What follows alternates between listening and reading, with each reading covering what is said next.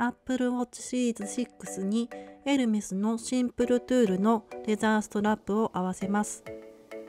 紫のアネモネはサードパーティ製で Amazon で2000円ぐらいで購入したものです。他はエルメスです。オレンジ色のレザーストラップです。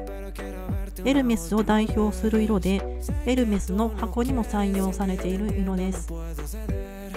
この鮮やかなオレンジ色がとても綺麗だなと思います。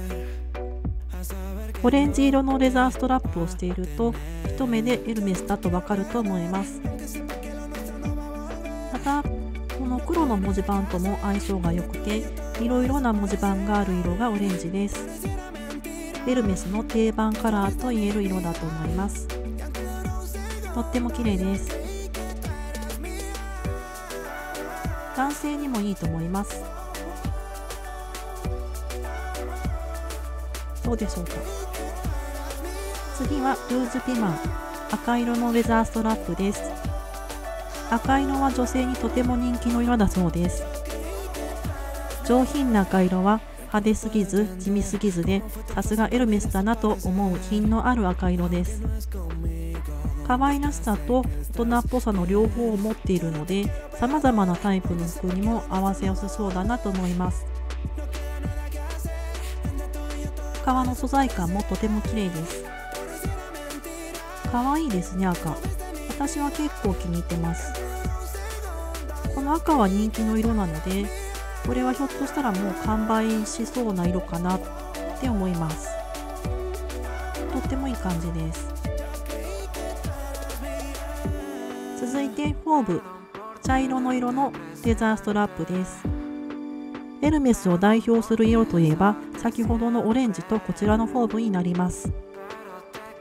美しい茶色に白のステッチが特徴的で、とても美しいです。清潔な印象もありますし、ビジネスシーンやスーツにも似合うと思います。また男性にも人気の色だそうです。